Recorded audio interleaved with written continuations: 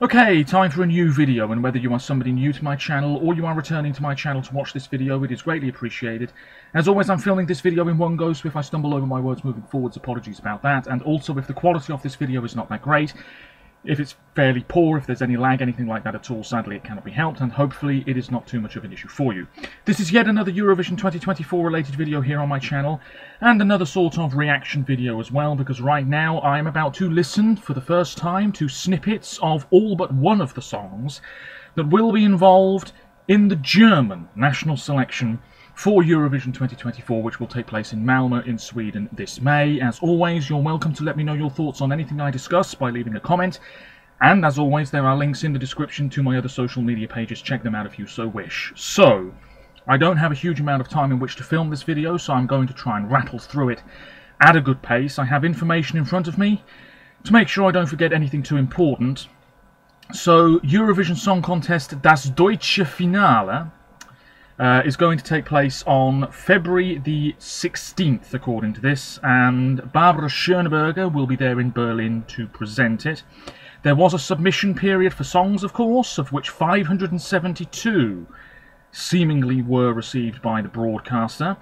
By the end of November, these were narrowed down to 32, who were assessed by a 20-member international jury consisting of previous jurors for their countries at Eurovision, whose names will be revealed later, to select a maximum of 10 finalists by the end of the year. These, ultimately revealed to be 8, were announced and released on January the 19th. I mean, that's already perhaps a little bit concerning. They couldn't select the number that they were originally going to go for. They've ended up plumping for 8. Okay, fair enough. Maybe the quality's not that high again. We'll just have to wait and see.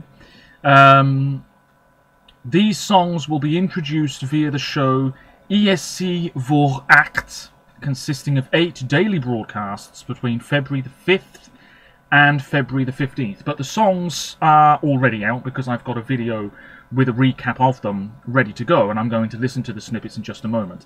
Now, there is another show called Ich will zum ESC, which is going to be on television in Germany between January the 25th and February the 1st. 5 pre-recorded episodes. Conchita Wurst is involved. It's a whole bunch of newcomers, and some will move on to the next stage, with 4 qualifying for the final, where they will present a newly composed song.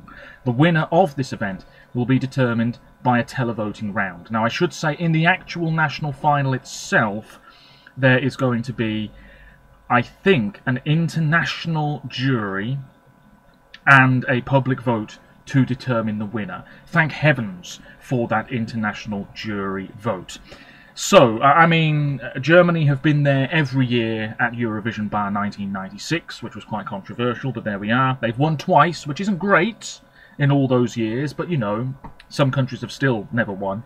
Nicole triumphed with Ein bisschen Frieden in the early 80s in Harrogate. That was a big hit. Went to #1 in the UK as well, I believe. And then another young female won for Germany in 2010, Lena, with Satellite, and she's gone on to have a very successful career indeed. And to be honest, I wouldn't be surprised if some people in Germany have tried to coax her back into doing Eurovision for a 3rd time. Maybe she could save the day, who knows. Anyway, over the past decade, indeed longer than that, we all know Germany's form at the contest has been rubbish. Let's not beat around the bush here. It's been very, very poor. In 2014 we had Is It Right? The answer was no, it wasn't. And although it was a fine song, it was mired in mid-table. We had Anne-Sophie. She was last with 0 points. That was very disappointing to see, but there we are. We had Jamie Lee. I liked that song, but it finished last. We had Perfect Life, the most dull staging / performance in general you can possibly fathom. Didn't do very well in Kyiv. Michael Schulte, You Let Me Walk Alone. Proof Germany can do the business when necessary.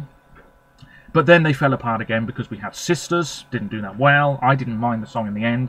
Ben Dolic would have done well. The pandemic happened, what a shame. Then we had Jendrik, I mean, Violent Thing to I Don't Feel Hate. Whiplash to the extreme, going from quality to a song like that. Yeah, I don't know what happened there, but there we are. He didn't do very well. We then had Malik Harris. I think everybody's forgotten about that song, to be honest.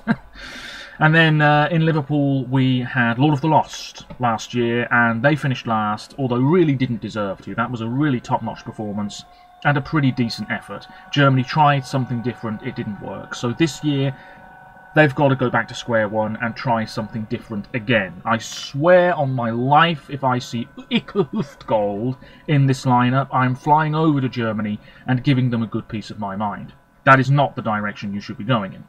So, the video I'm watching won't be in the bottom corner of the video you're watching, that's the way it usually is. This is on the Mr. Eurovision Recaps channel. That's Deutsche Finale 2024 Automatic Finalists Recap. Of course, one more song will be joining this batch at a later date because of that other pre-recorded business with Conchita.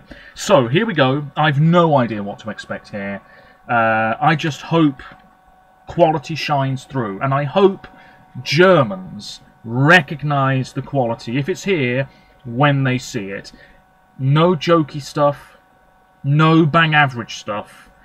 Hopefully there's a song here, maybe 2 or 3 songs here, wishful thinking I know, but hopefully there's some good material to work with here. And Eurovision fans, you know, we can see the potential quite early on, so let's hope for the best. I'm going to rub off these Portuguese names from yesterday. The amount of Eurovision fans I've seen online who are loving the quality of every national final this season, and I'm thinking to myself, what are you listening to? Most national finals are bang average. Bang average. It's very, very rare a national final happens where every song is just so good. It's a rare thing. But I'm all for getting pumped up for a national final, absolutely. So here we go, Germany, deliver the goods. Oh man, there's a lot of pressure on this. First up is Tears Like Rain by Bodine Monet.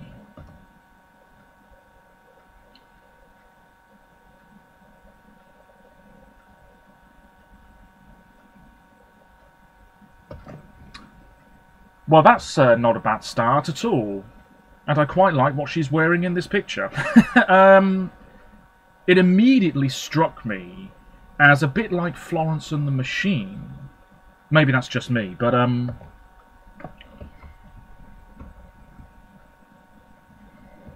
oh, I mean, that's not bad at all. You're on the list. That's a good start. It's downhill from here. Yeah, not bad. Who's next? Okay, come on. So this is Katze by Galant.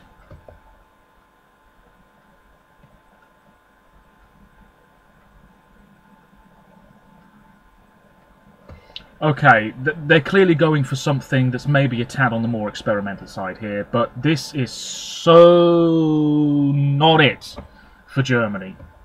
So if they send this, you know, we know what's coming. Next up is Always on the Run by Isaac. Okay, this immediately strikes me as James Arthur, Rag and Bone Man, that sort of thing.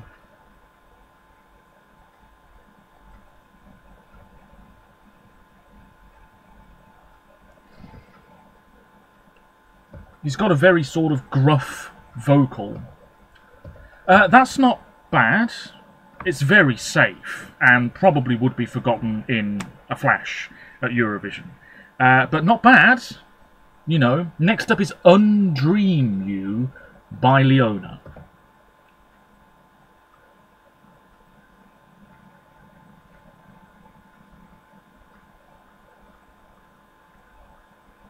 Oh, yeah. Okay, that's a very simple ballad. Seems very cutesy. My immediate impression, juries would like it, but not a huge amount. Public would completely ignore it.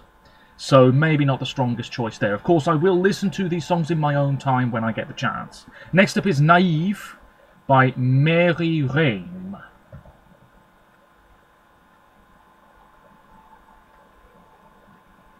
Bit of Schlager, this is.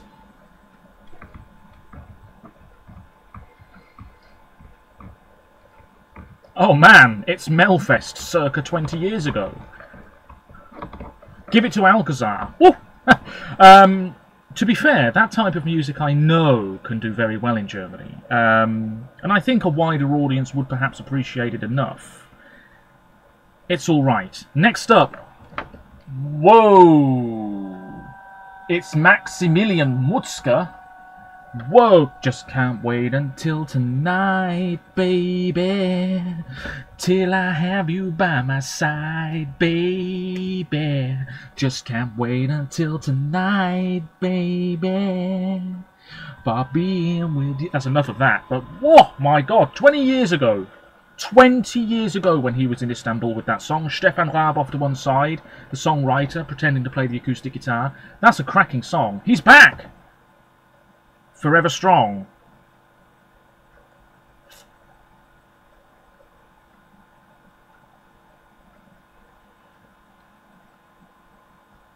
Oh, you know, I'm putting him on the list, mainly because it's Maximilian Mutzke. His fan base, I mean, he's had a pretty good career in Germany, I believe, ever since Eurovision, but his fan base, I don't know how big it is these days, but that could play a part in how well this song does. Not bad. Not brilliant, but not bad. 99, Love on a Budget.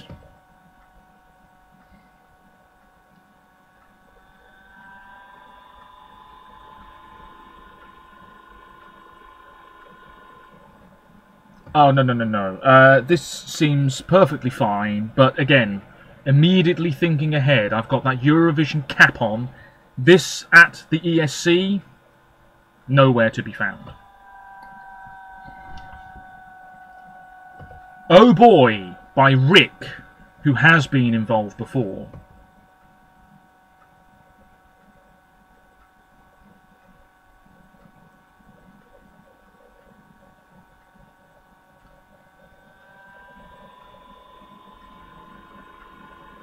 Oh boy. Straight onto this list. So, apart from the wildcard type effort we'll be getting in due course, that's it for Das Deutsche Finale 2024. What do you think of that? Because I think it was okay. Again, Germany aren't winning this year. But I've written down 3 names. I could have written down more, to be honest.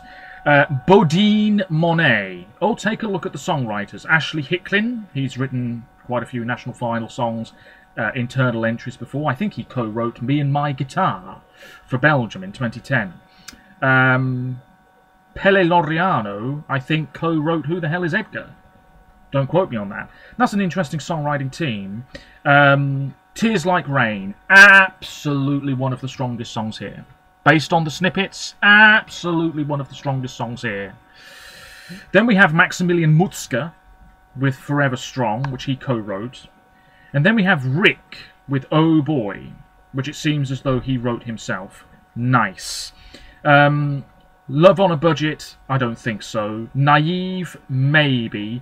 Undream You is co-written by Elsie Bay, who seems to be getting everywhere this season.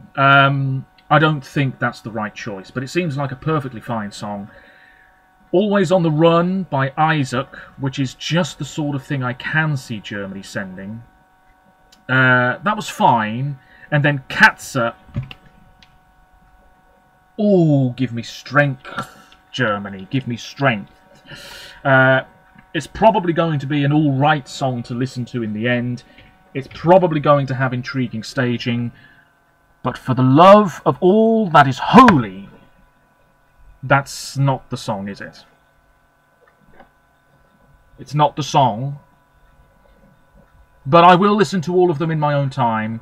Chances are I'll like it more afterwards, you know, once a few days have gone by and I listen to the songs in my own time. Chances are I'll like all of these songs a lot more than I currently do. But yes, I would say Oh Boy or bust, potentially. Let me know what you think, especially if you are from Germany, and I'll be back with a video probably tomorrow because it's time to think about Raven for Slovenia. Oh yes, until then, take care of yourselves, stay safe, and bye for now.